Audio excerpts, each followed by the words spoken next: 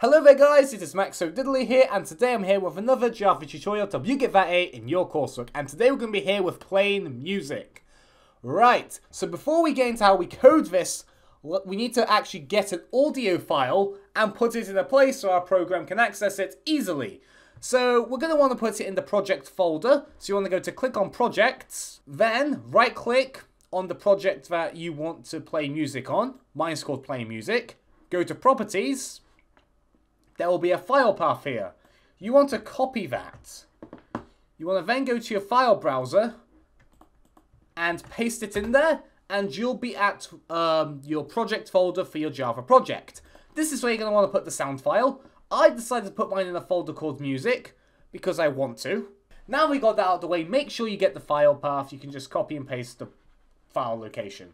Now with that out of the way, let's get right into the code. So we're going to create a method. It's going to be public static void play music and string file path. In here we're going to do input stream and we're going to say music. You can call this whatever you want. I'm going to call it music because I can. Then we'll do a try,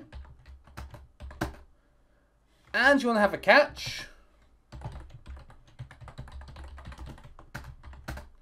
And in here we'll do J option pane.show message dialog. And then we'll do something like, I don't know, error. Just in case it fails to play the music, maybe the song isn't there, maybe it's the wrong file type because this doesn't support MP3s, or something like that. After that, we need to do a few lines of code. So we'll do music equals new file input stream new file path. By the way, music here is just referencing music there, by the way. So we should actually spell music properly there. So whatever this is, it has to be the name of your input stream, because we're telling the input stream where we're actually going to get the music from. If you want to do audio stream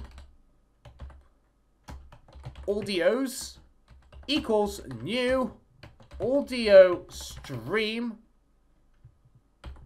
and then you want to put the input stream in there. By the way, I called it audios because it sounds like adios, but it's like a play on words for audio. I don't know why I did that. I felt like it. So yeah, don't judge me. Then we want to do audio player dot start. Then you want to put in whatever your audio stream is called. I'm going to call it audios. Now you want to right click on the input stream and click fix imports. In NetBeans we can actually fix all imports in one go. Voila! Also, make sure for your J option pane you put a null before the text. I keep forgetting to do that because I haven't touched Java in like a week or 2 or 3. So that's all. Now we just need to call the methods. We'll do play music, and in here we want to put the file path. So I'm going to get the file path for mine right there. So guys, that is all for this tutorial. So let's just play the music. It's going to be Look at My Horse. It might take some time to load depending on how big your audio is. Look at my horse is amazing. Give it a lick. It tastes just like raisins. Have a stroke of its mane, it turns into a plane, and then it turns back again when you tug on its winky. That's dirty. Do you think so?